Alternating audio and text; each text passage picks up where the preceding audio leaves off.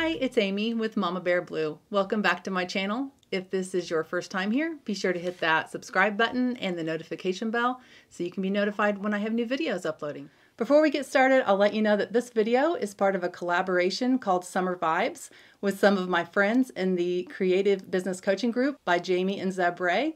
Be sure to click the link in the description box below to watch all of those great videos. Today I have a really fun project taking some plain glass jars and giving them a little makeover with some Saltwash, some beachy colors, some Orchid Designs seashell molds made with resin, as well as making our own decoupage paper. Let's get started.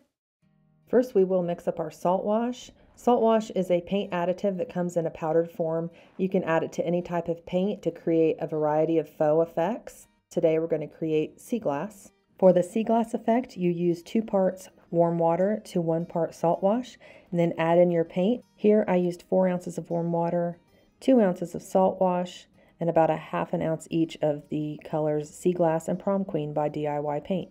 Here I'm just using a plastic fork to mix it up well. Then I transferred it into a clean spray bottle.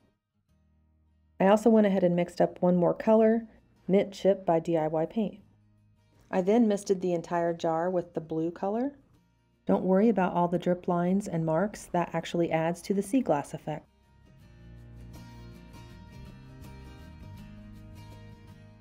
I gave it a quick dry with the heat gun and then repeated the process with the mint chip color.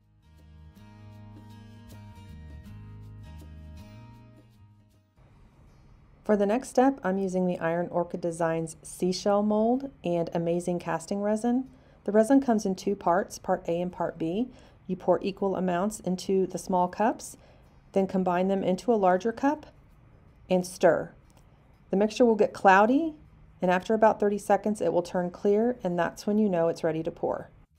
You should wear plastic gloves on this part if you have sensitive skin. After about 10 minutes, these will turn white and harden up, and they will be ready to remove. While those are drying, we can move on to making our own decoupage paper. Here I'm using the Orchid Designs Letterpress stamp. Orchid Designs also sells these thin mounts that make it very easy to apply stamps to your project. I cut a small piece out because I was just using a smaller font and a short word. I'm using the word relax because I'd like to make some decoupage paper to put onto one of the jars, as you'll see in a second.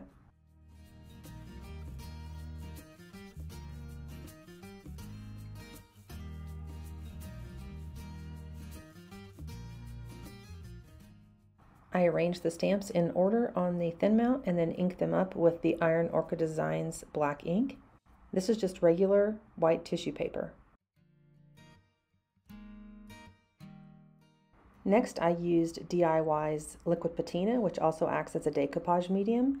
I applied a light coat and then put on the tissue paper, working the wrinkles out from the center out to the edge.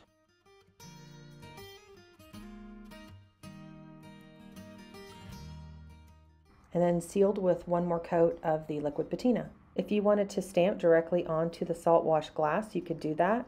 I just find it difficult sometimes to stamp on curved surfaces, so I like this technique instead. Next it was time to work on the decorative molds. So I chose several beachy colors by DIY Paint, including Sandy Blonde, Faded Burlap, Mint Chip, Sea Glass, and Prom Queen.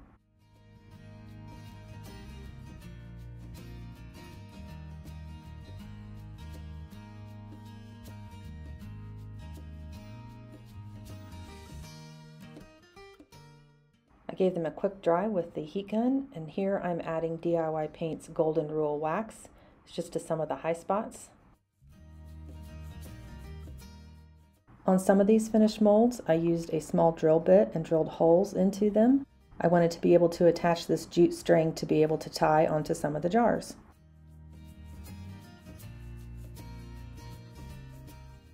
Here I'm just painting the jar lid that's going to have a mold glued on top of it. Use some hot glue and adhered it to the top, and then use a little bit of paint to touch up around the edges to cover some of that glue that was coming out.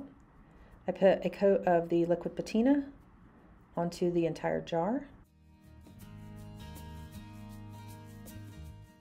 and a little bit of the gold wax.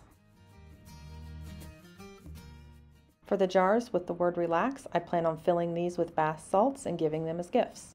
The other ones will make great decor for your summer tablescapes.